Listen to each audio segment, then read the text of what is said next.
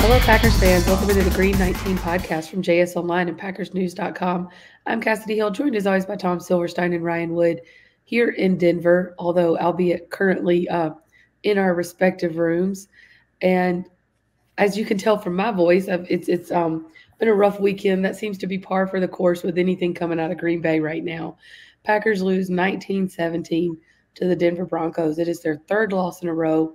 They are 2-4 overall. Only 6 games into this season, still 11 games to go. But guys, I'm just going to kind of start with a big picture here. I asked A.J. Dillon tonight, asked a lot of players, but we're going to start with A.J. Dillon's quote. Are you to a point yet where you're worried about this season getting away from you? And Dillon said, I'm not hitting the panic button. Nobody's hitting the panic button. If you're the Packers, should you be hitting the panic button? Spoon? Well, I don't know what panic button there is to hit. I mean, what does that mean? It means your expectations were that you were going to go to the Super Bowl or something like that, and man, you better figure out what's wrong. And I think we all kind of know what's wrong. It's not something they can just flip a switch on and fix. They need to gradually get better, not get worse. And that's what we're seeing is they're getting worse, or at least being stagnant. And so I don't think there even is a panic button. I think there's just all they have is like one of those switches, a dimmer switch, so they can go a little bit higher or a little bit lower. And today they went a little bit lower. Ryan, I saw you shaking your head there. You agree? I agree very much. And in fact, Spoon, I think you got it right. I think they are getting worse. And it doesn't mean they're going to stay getting worse, but I think they are getting worse. Look, this is a defense that they played today. Everyone knows. We all know that they gave up 70 to the Dolphins. They gave up 31 to Zach Wilson and the New York Jets. They gave up 35 to the Washington Commanders. This is the NFL's worst defense, and the Packers offense made them actually look good. Like even the 2 touchdowns the Packers got today, they're kind of fortunate to get them, and those weren't till the fourth quarter. They're getting worse. I think what panic constitutes is not 2023 season, because I completely agree with Spoon. It was never about the 2023 season.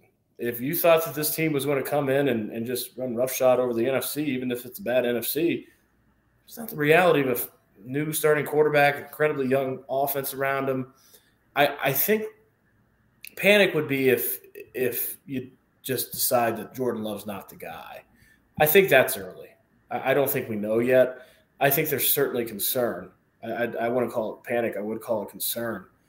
I think one of the more concerning things to me is when you have this new starting quarterback around young playmakers who are not ready to put it together week after week. There is no go-to guy in this Packers offense. And even with Aaron Jones back today, they still didn't look good. We don't know how back Aaron Jones was, but he's a running back. There's no go-to target for this new starting quarterback in this offense. And without that, it's got to muddy up the evaluation at least a little bit, because who's the blame here? Who's the problem? And it's a sliding scale. There's plenty of blame to go around to everyone, quarterback, receivers, but there's no guy for Jordan Love to go to when things get tough. And top quarterbacks in this league, a lot of them have that guy.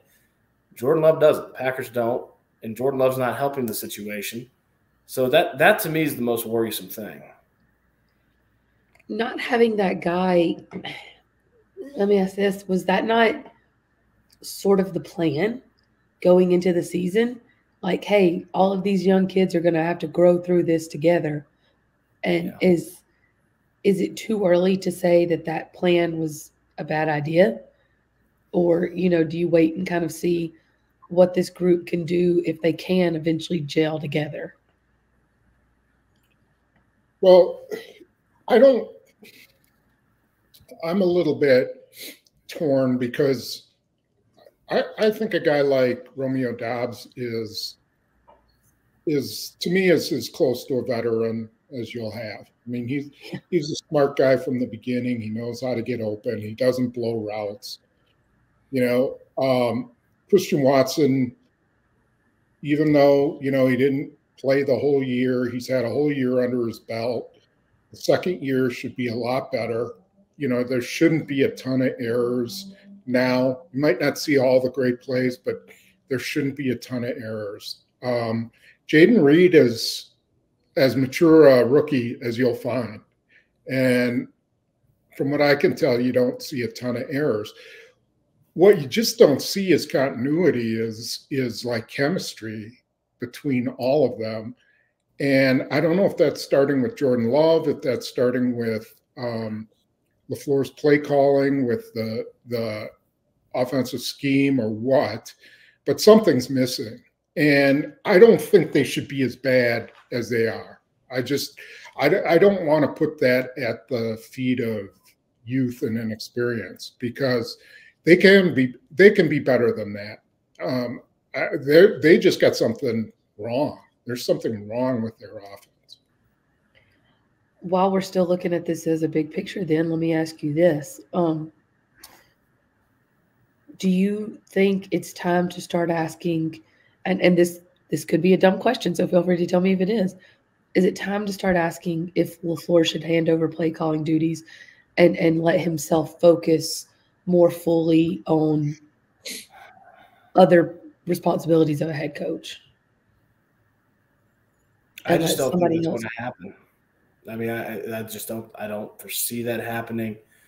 I don't know who he'd hand it over to. The idea when Matt LaFleur lost Nathaniel Hackett, and if they had Nathaniel Hackett, maybe it's an option, but the idea was promote Adam Stenavich, who'd done a tremendous job as the offensive line coach, as the run game coordinator, because Matt LaFleur's history in this league has always been geared toward quarterbacks, which means geared toward the passing game. So you'd have this marriage between Matt LaFleur and his passing background and Adam Stenavich, offensive line, running background, and there'd be symmetry there.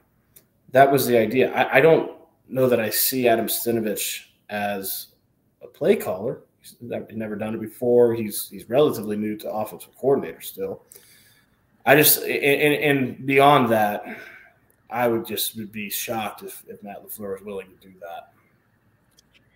If I were Matt LaFleur, I would try to find somebody who's out there, a veteran type guy who can come in and do some analysis on what they're lacking. The Eagles brought in Vic Fangio last year just to look over stuff. The Broncos have had Tom Capers, and the Vikings had him the year before. There's some use to having those type of guys around to kind of give you an opinion of, a big picture look at what's going on. And I think he's got a young staff, and I think he needs some help. I don't think it's necessarily the play calling specifically. I think it's the game planning. I mean, they're coming out and they're not attacking whatever it is the other team's weakness is. Mm-hmm. They don't have anything that you go, oh, that's a really good start to their game. They really got it clicking. There's just nothing that says to you, oh man, they got it. They figured it out. And, you see it in the clutch. Denver did. Denver did when they got down, in the Packers territory, and Sean Payton set up a play where if it's man coverage, he sends Cortland Sutton in motion, and if Rasul Douglas follows him, they know it's man coverage, and they run a certain play, and it was perfect. And it was a touchdown. And if Douglas stayed where he was, then they were going to run a zone play, and it wouldn't have been the same play. But that's the kind of stuff where you just like that was done during the week. They know that stuff. And I just don't see that quite as, I don't see them coming out that way. I think even more than that, and I've said this before, I think this offensive coaching staff is searching a lot right now. And the proof of that is how much their game plans and what they're trying to accomplish fluctuates week to week. I mean, look what they were trying to do against the Raiders. Matt LaFleur said it. They wanted to go downhill run. They wanted to get Jordan Love on the perimeter. Well, how did they come out today? They come out today seemingly wanting to get Jordan Love's efficiency up, completion percentage last in the league, wanting to make things easier on him, which meant quick passing game and just really thinking and dunking. And he completed 10 of his first 13 passes. I think he was, 20 of 28 on the day, something like that. He was around 70%. 21, 31. But he averaged 3.6 yards in those first 13 passes. That's not going to win in this league. That's anemic. And then in the second half, Matt LaFleur said in the post game, they got some more aggressive plays in the passing game, which is totally different than how they came out in the first half. So it's just fluctuated so much, and it's almost kind of like whack-a-mole right now. They're just trying to get the mole. I mean, they're just trying to figure out what it is, and I don't think they know right now. Speaking of the differences in the first half and the second half, this goes along with what both of you were saying, but like you always hear about, especially on offense, if there's nothing else you have planned, you have your first 15 plays planned. That doesn't look to have – this team doesn't look to have any scripted plays in their first 15 plays. Like they just look disjointed, disconnected, a little fumbling at least. What is it, in y'all's opinions, do you think that is changing between the first half and the second half? Well, they make some adjustments at halftime. Apparently some of those are working.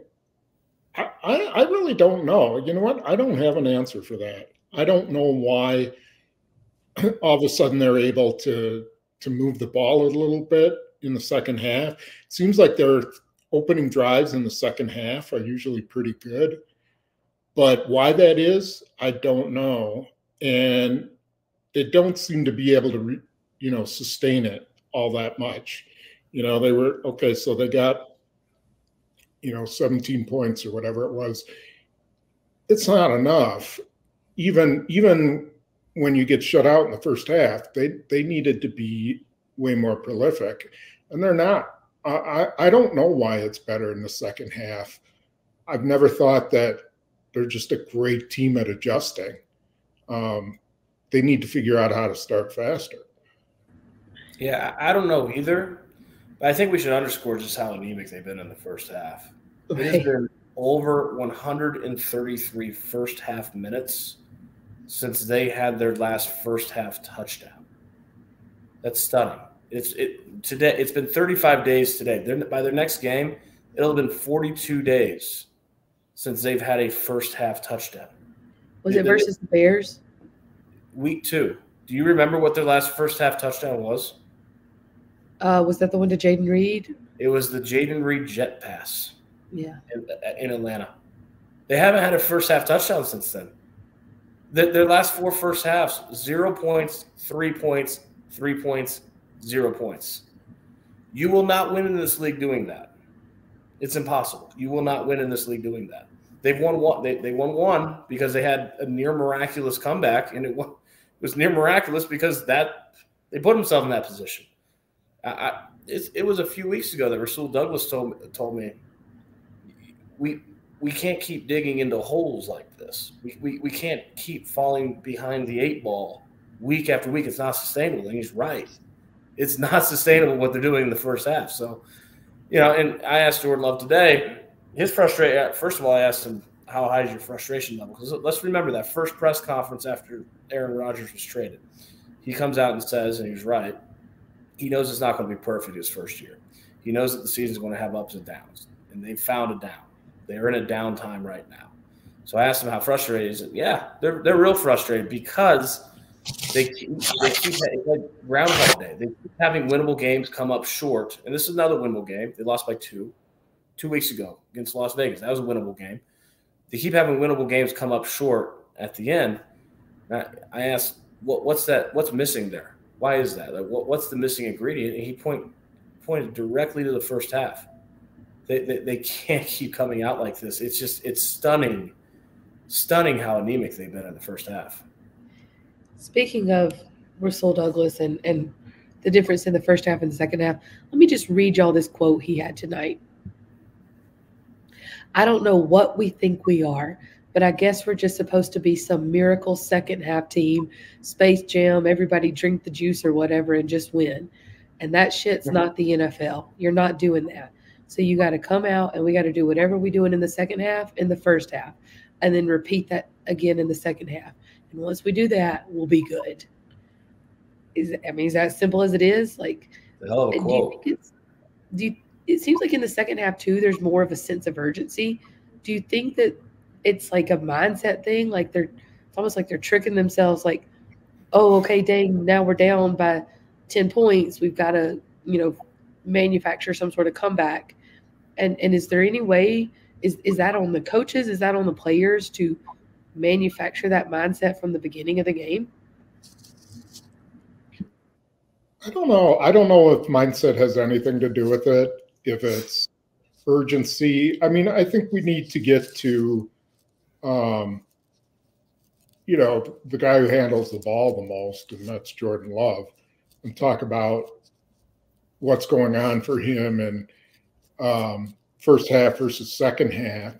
And I think, we may be finding that he's a slow starter, that it takes him a while to, really get confident and get into what he wants to, what he's seeing out in the field.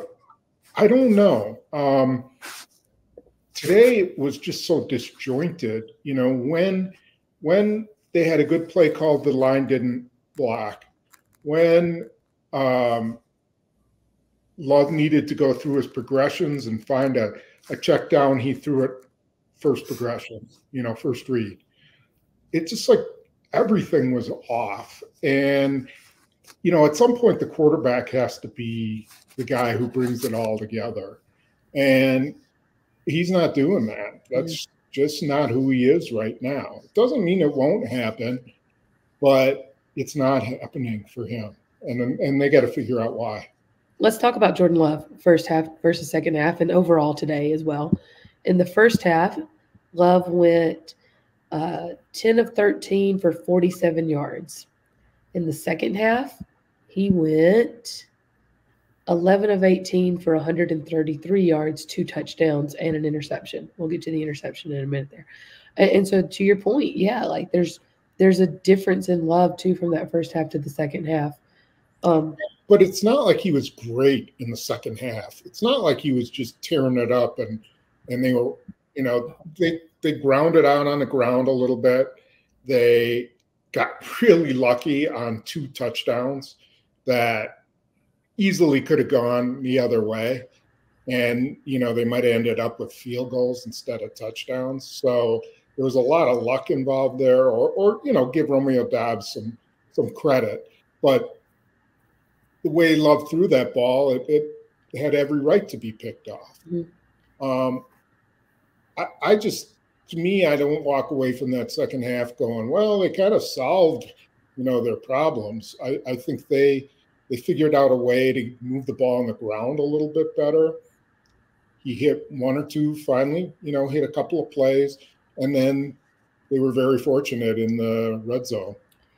Before we get to the interception, let's go over the 2 touchdowns, because I know there were questions about both of those. Actually, well, the second one, there wasn't a question about it. They just got really, really lucky that, Romeo Doubs popped it up and Jaden Reed came down with it and not a Broncos player. The first touchdown, though, the one to Romeo Doubs, as you said, give credit to Romeo Doubs. He came down with it and muscled it for the catch. The question, according apparently those who watched the broadcast, said that there was a question as to whether it should have gone to Surtain as an interception. Spoon, I know there was a poll report with the official after the game. I always thought that a 50-50 ball tie goes to the receiver. Is that essentially what the official was saying? Take us through what the official said, explaining how that was called a touchdown.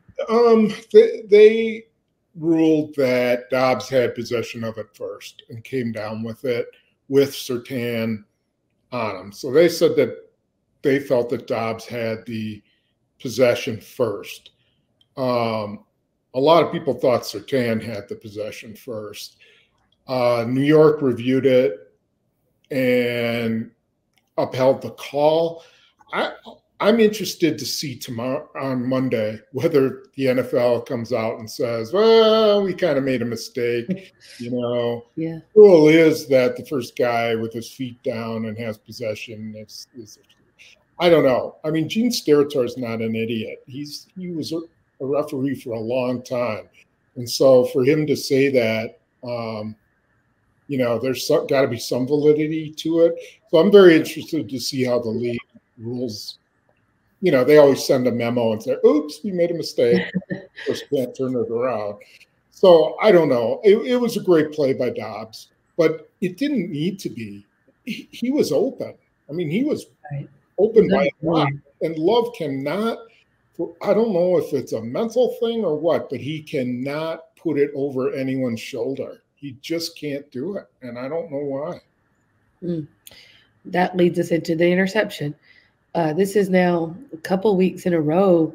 I'm trying to remember how Atlanta ended too, but definitely Raiders and then today versus Broncos, where any chance of a Packers comeback ended with a Jordan Love interception. This one versus Denver was a deep shot to Samori Toure. It was a 3rd and 20 because they had gotten backed up because of a holding call. But there was still time, and it felt like they were trying to get it all back in one play. And Matt LaFleur took the blame for that after the game, said, I should have, maybe called something different and tried to get back half of it and then gone for it on 4th down. But Jordan Love also admitted to not seeing the safety. Ryan, I know you kind of broke down into that play a little bit more. What did you learn from what Jordan Love said, what Samori Toure said, what Matt LaFleur said about that throw and interception? I think you're starting to see two trends emerge with Jordan Love that are, in one hand, emblematic of young quarterbacks, but two, concerning. And you saw both on that interception. First, impatience late in games. Second straight game that Jordan Love has had an opportunity to extend the game and instead put the game on one throw. It was very similar to the end of the Raiders game. The last two losses have ended on Jordan Love interceptions. He targets Christian Watson in the end zone when he's got nothing but green grass in front of him and plenty of time on the clock in Las Vegas. This one, the right place to go with that football was checking it down to A.J. Dillon in the left flat. The way that the Broncos were set up with two deep safeties, the Packers had trips on the left side. They had Jaden Reed on the outside of that trips running a 20-yard over route.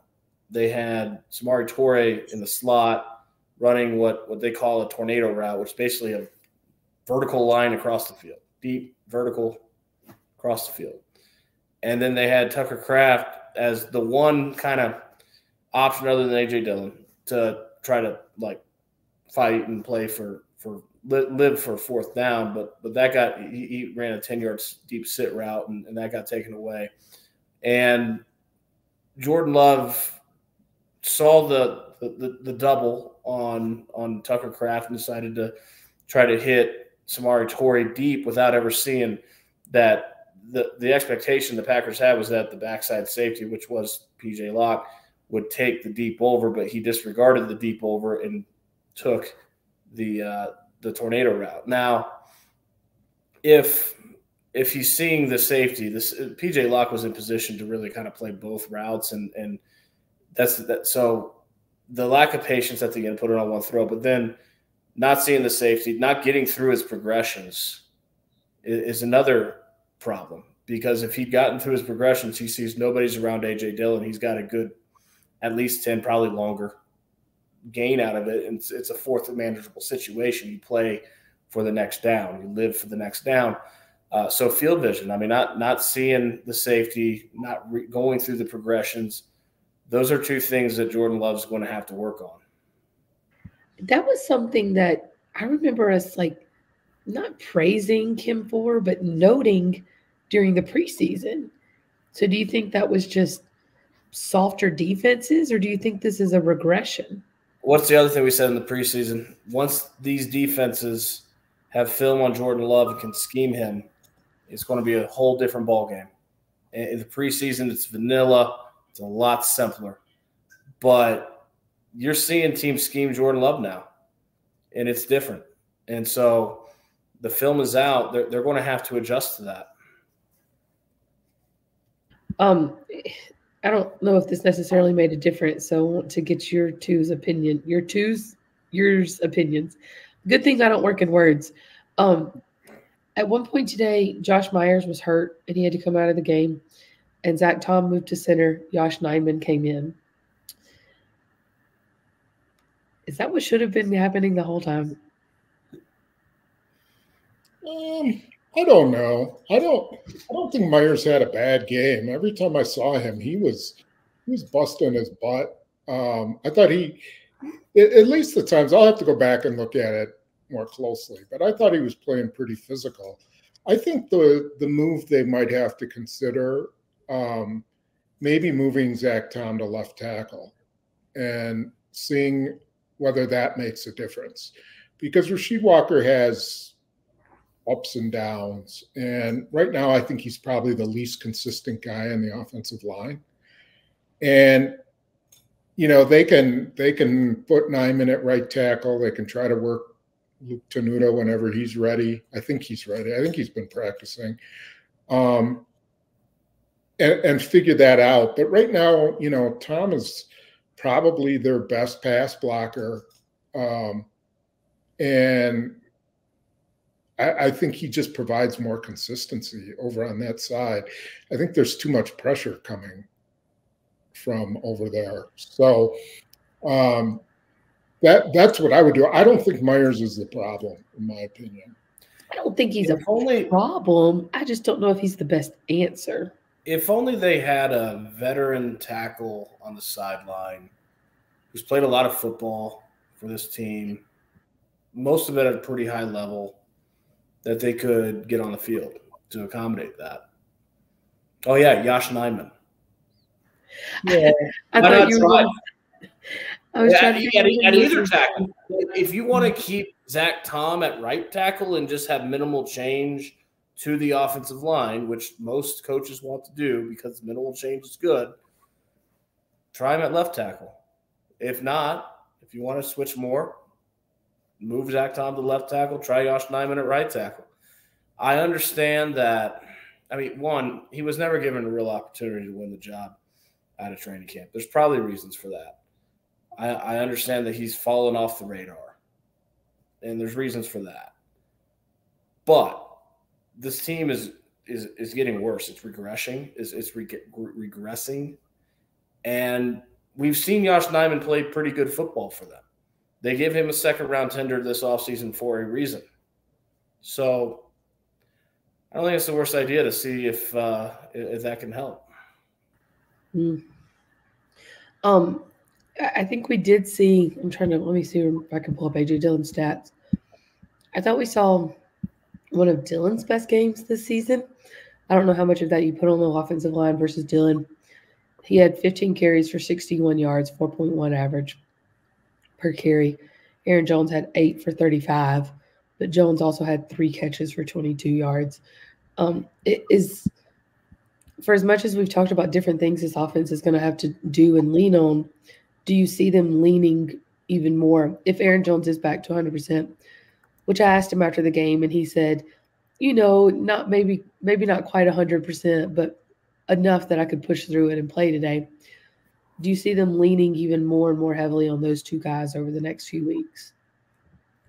Well, Aaron Jones, as he gets healthier, would be the focal point of my offense if I'm them.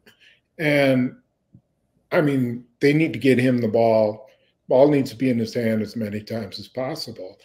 And they did try to do it in the screen game. He was wide open on the fade to Romeo Dobbs. They had a screen all set up with him.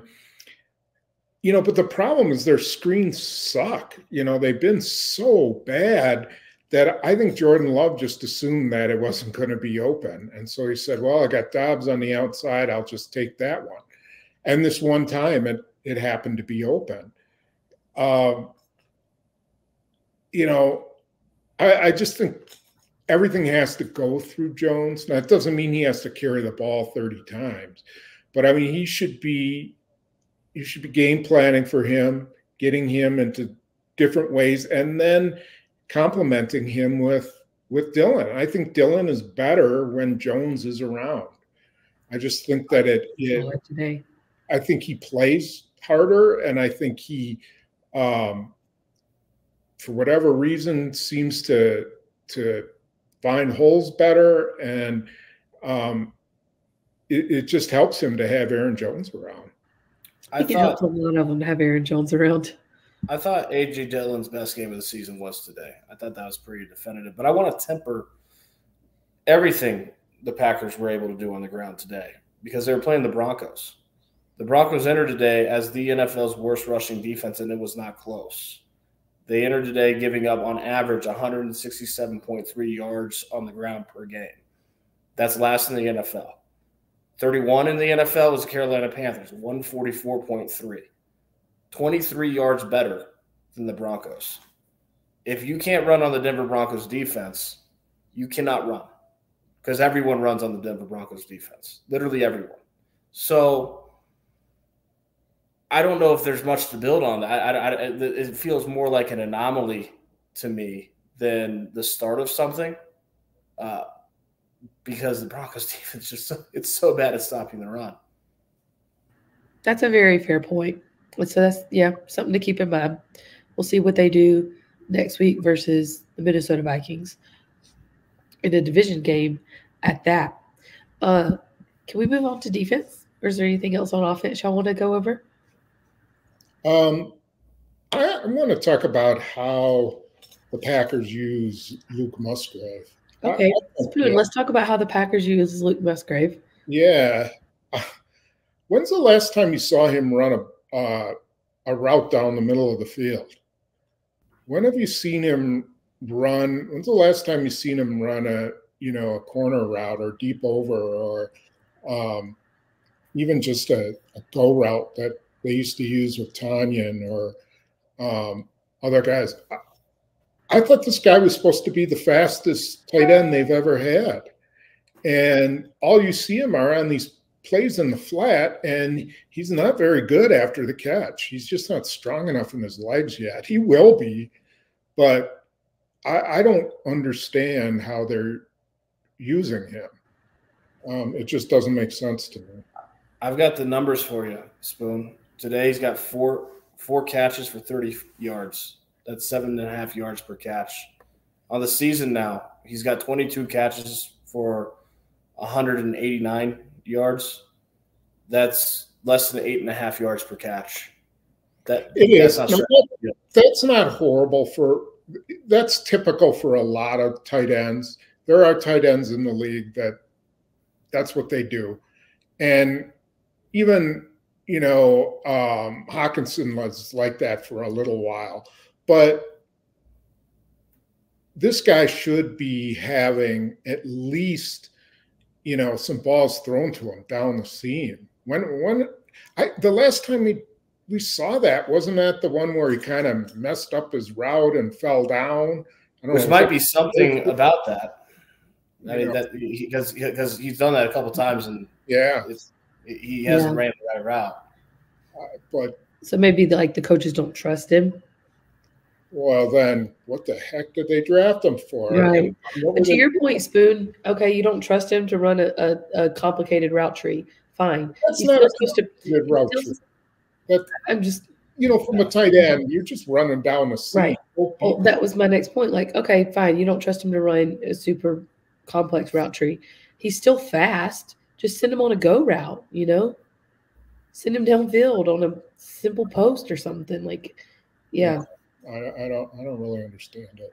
I think that My goes point back with to those numbers was not that it's bad so much as it's not indicative of running seam routes.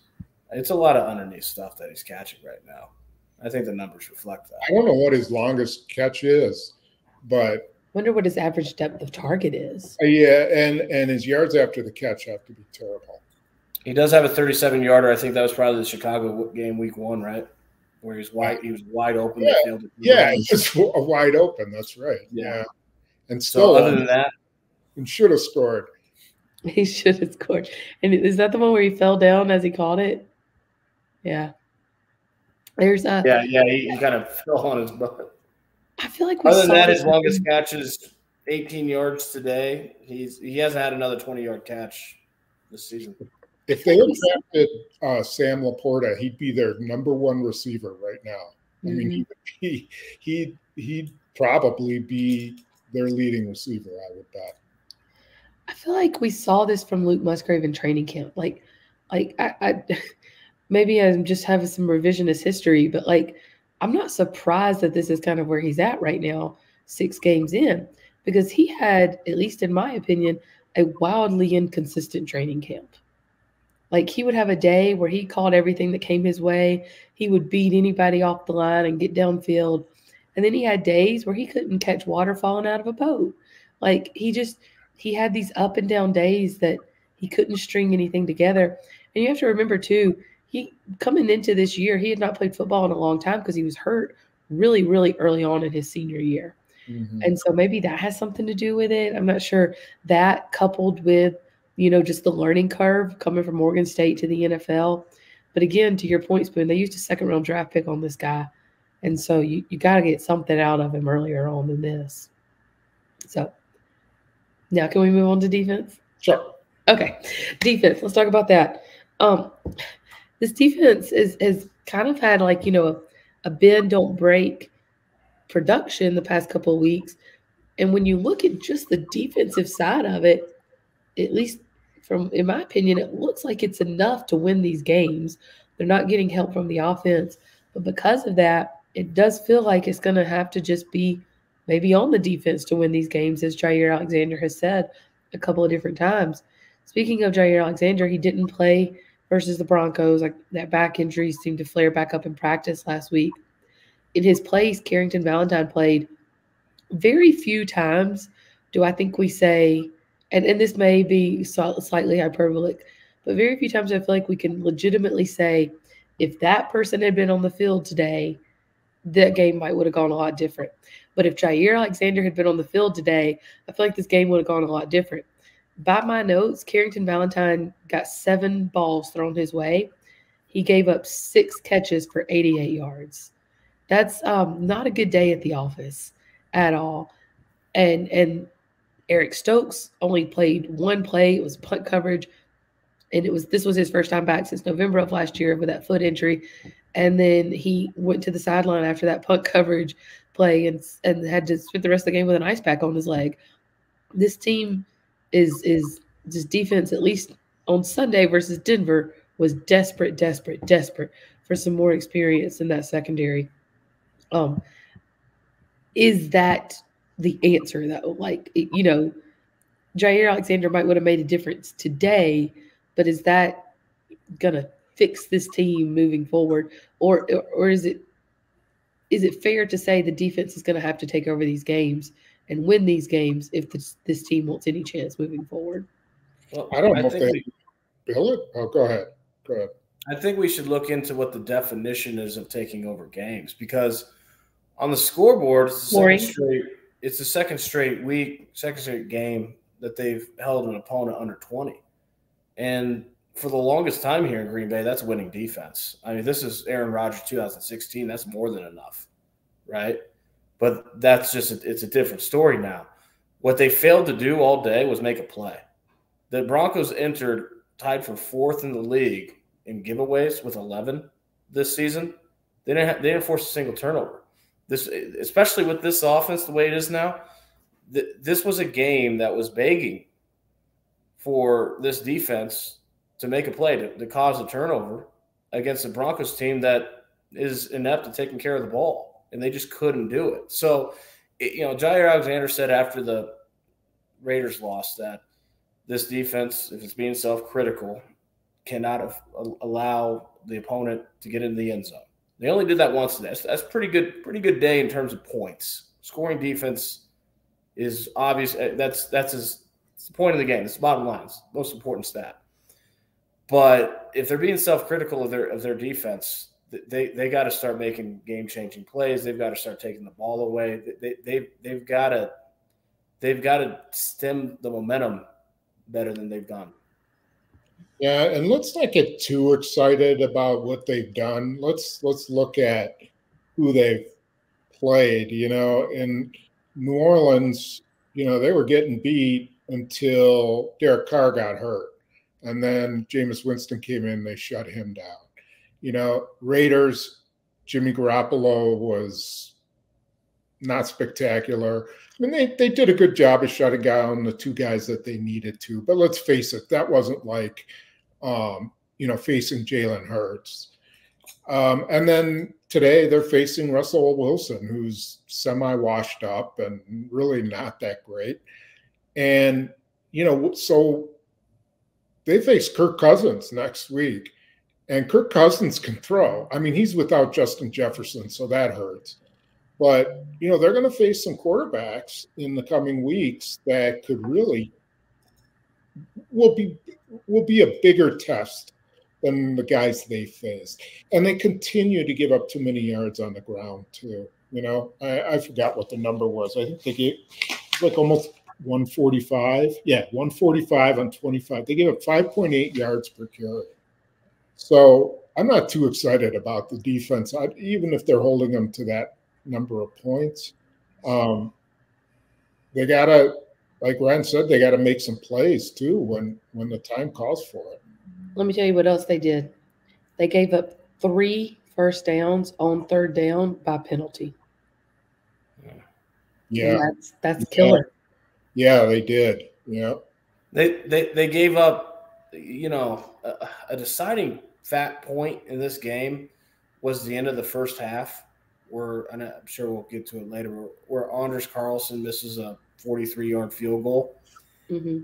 And instead of getting into halftime, they let Russell Wilson get in. It's a 6-0 game at this point. Yeah. They're within one possession, and they're getting the ball to start the third quarter. Instead of getting to halftime, they let Russell Wilson getting back in field goal position. So instead of getting the 3 points to cut 6-3, it becomes 9-0, 2-possession deficit. That is a point right there where your defense, they didn't let them in the end zone, fine. Your defense cannot give up points in the side of the final minute of that first half. They just can't do it. Yeah, that's a 6-point swing in a 2-point game. Yeah. And let's jump ahead to Anders real quick. That's the first field goal he's missed this season. There was very little wind. Did you happen to see the operation on that spoon? Was it clean?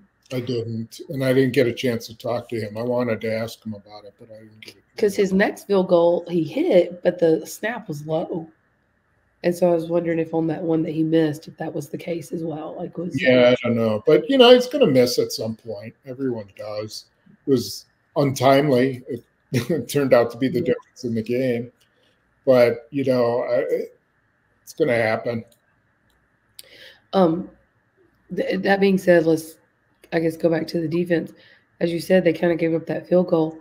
One of the guys after the game tonight said, it doesn't matter how terrible the offense plays in the first half. If they give us a chance to win in the second half in a 1-point game, we've got to get off the grass.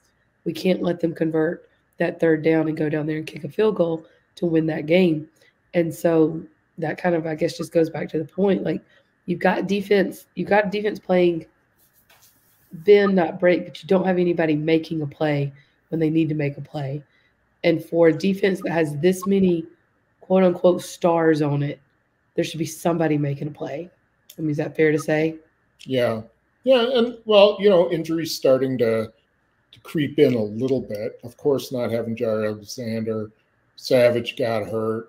They've been without Campbell, but other than that, McDuffie's played really well, I think, giving them everything they could. Their defensive front's been fine. They aren't special in any way. There's nothing special other than maybe Rashawn Gary and usually Kenny Clark, although he wasn't much of a factor today. That's a damning statement for a defense that's got 8 first-rounders. They're not special. Right. Yeah. It shouldn't be hard for this defense to be able to make plays with all the assets, the team building assets on that side of the ball. It should not be a lot to ask. You mentioned the injuries. There may be nothing to this, and I kind of want to look at the entire NFL to see if there's a trend. But does this feel like a lot of soft tissue issues? A lot of hamstring injuries. I mean, I know covering this team for as long as I have, it's always been there's a injury of the year, and it's always hamstrings or it's MCLs or shoulder injuries. Last year it was ACLs. Yeah, and every time I look in the NFL, I'm like, oh man, that team's beat up. Or Christian McCaffrey can't stay healthy. He sucks. I mean, like, are you kidding me? It's a violent game and there's a lot of injuries. The deepest teams, the luckiest teams, survive. The thing with the Packers is that they haven't suffered long-term injuries. How many season-ending injuries have they had? Bakhtiari's really probably, and Tyler Davis. I'm not sure if there's anybody else I'm forgetting. Their injuries seem to be always like a couple of weeks and then they kind of linger. I don't know. I think that's kind of how the NFL works. I don't think that's too different in a lot of other places. I'm sure it's just in a vacuum, But they do have a ton of injuries now. And going into this Minnesota game, I mean, let's go through it. Eric Stokes. Darnell Savage. Luke Musgrave.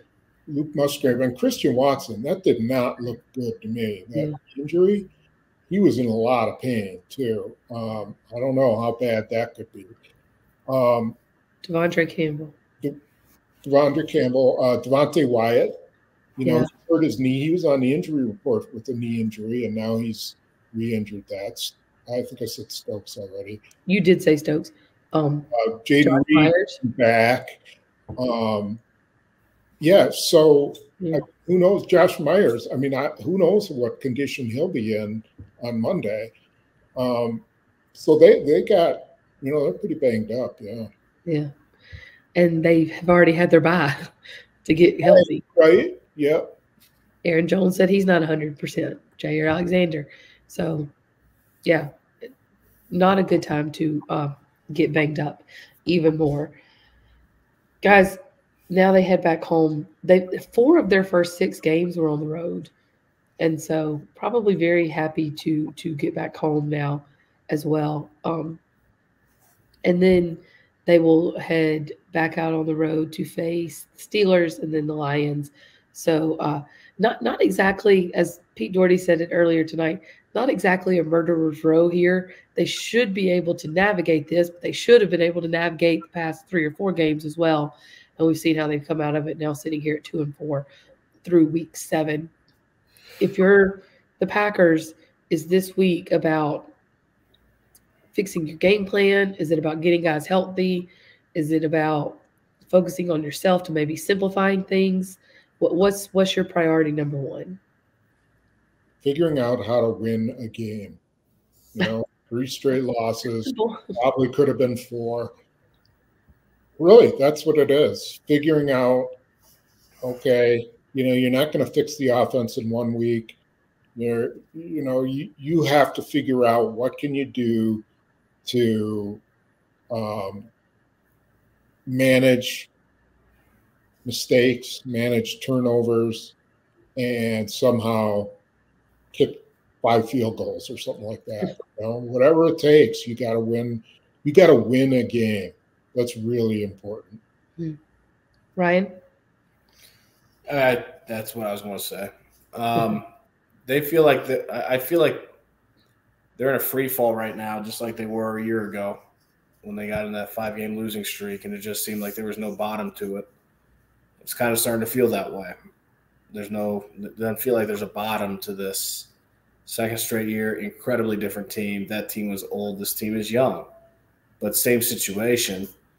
And here come the Minnesota Vikings. We can talk all we want about the Packers injuries. Minnesota Vikings they don't have Justin Jefferson. Changes their entire team. Into Lambeau Field. If they don't find a way to win this next game, it could be a while. I mean, there might not be a bottom for some time. So yeah, they've got to stem the tide, and it starts now. But they should. I think they should have at least split Raiders, Broncos. Those are two bad football teams. I don't care where they play, on the road, in Neptune. I don't care where they play. Those are two bad football teams. To lose both of them, that hurts. Mm-hmm. One thing I will say about this season is that, there's people who are like, well, they shouldn't have gotten rid of Aaron Rodgers. Well, Aaron Rodgers would not be able to take this. He might have somehow managed to get them into the playoffs, but where are they going? Where are they really going with him? Who knows if he even made it through the season healthy? Yeah. So they're in the process of moving on from him. And it's ugly. Right now, it's ugly. They think they've picked the right guy in Jordan Love to lead them into the next, into the future. Maybe they're right, maybe they're wrong. But this season has to play out in order for them to figure that out. And, they need to help him more than they have, but he's going to have to fly on his own too. And so this is the process of moving on from a Hall of Famer. This is the process the Chicago Bears went through every season for how many years? It's the process that teams who haven't had back-to-back Hall of Fame quarterbacks have to go through to get it right. Spoon, you wrote about, and I think, because I haven't read your column yet, but you wrote about kind of what I was thinking. I was standing outside the locker room at Mile High, which is the Packers are seeing now just how dramatically important a quarterback is. Because in this league, most games are close. This is a league of parity. A lot of games come down to the wire. And when a game comes down to the wire, oftentimes, by far, it's so outweighed. The biggest influencer on that is the guy with the ball in his hand every play, both sides of the ball. That's why I've said it for years. Wins are a quarterback stat. And this is why. And you're seeing it now because these games often, very often, regularly go down to the wire. And that means the guy at the end of the game with the ball in his hand making a play or not making a play. That's how games are decided in this league. It's how it's been like that for years. So the Packers are seeing that right now. What does Matt LaFleur say all the time when he talks about injuries? Like, no one else cares. So, like y'all said, you've got 31 other teams that are probably looking at them right now going, welcome to the real world, folks. Yep. Welcome to the real world. Welcome to the outhouse. Yeah, this is what it's like. Join us. We will head back to Green Bay due to flights. None of us will actually be there for Matt LaFleur on Monday, but we will still have you covered for it some way, shape, form, or fashion. And Spoon was like, maybe not. But we will also have full wrap-up coverage for you from Denver, continuing on PackersNews.com over the next couple of days, and then getting ready to head into a game with the Minnesota Vikings, only their second division game of the year, and one that could end up being very, very important as the season goes on. So, guys, I will give you each your final 60 seconds. Ryan, you get to go first tonight. Oh, I don't know if I have much else to add. Just think that this is, the soft spot in their schedule is Oh, not quite, but almost entirely behind them, and they're 2-4 in that.